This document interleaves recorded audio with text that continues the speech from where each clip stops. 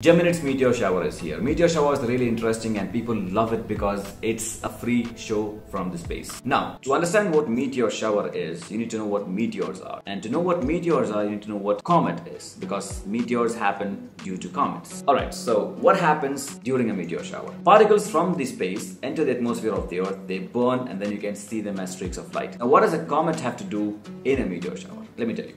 So imagine if this is the sun and this is a comet. I didn't get anything else, so I'm using a battery. It's not exactly the shape of a comet. So if a comet is coming from far away, because comets come from really far away, like around a light year away. So comets, when they come from far away and take an orbit around the sun, they start evaporating because they're really icy bodies, and they leave a lot of substances in the space where they passed by. So it's like a path that they leave behind. So they will come, they'll take a very sharp elliptical orbit and they will go far away, and they'll come back after years because that's how quick they go, and the elliptical orbit is really eccentric. So once the comet is gone, all that's left behind is just particles in the space. So as you know, the Earth goes around the sun. So when the Earth enters that path of the comet that already left, these particles enter the atmosphere of the Earth. And when these particles enter, they enter at a very high speed. Gemini's, for example, they enter at around 127,000 kilometers an hour. That's a very high speed for particles. So when these particles enter the atmosphere of the Earth, naturally due to the friction from the atmosphere, these will burn. And that's why you see them as a streak of light that finishes off really quick. That's why you need to pay attention to the sky, because you might miss a lot of meteors because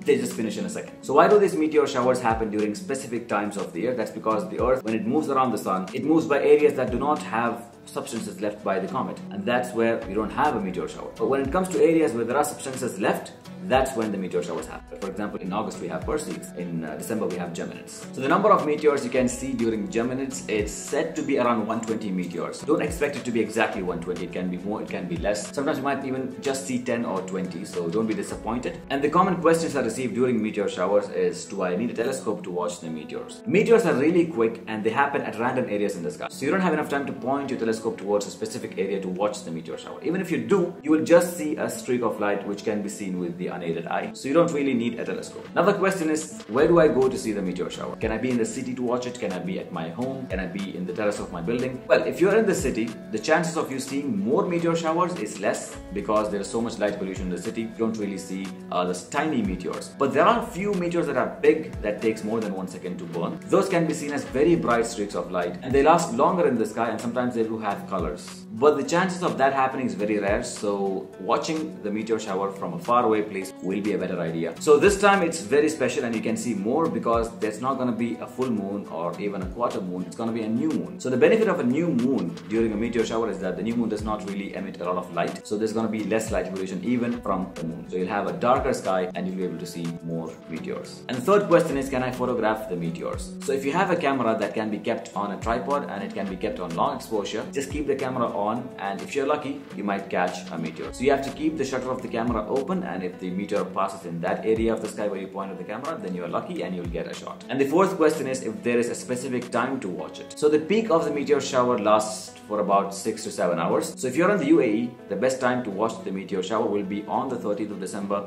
from 10 p.m. all the way to 3 a.m. early morning of the 14th of December. And that's all about the Gemini's meteor shower. I hope you guys go and watch it because it's a really nice space phenomenon that you can watch without even having any tools or equipment or computers or telescopes. Thank you for watching, and I'll see you in the next video.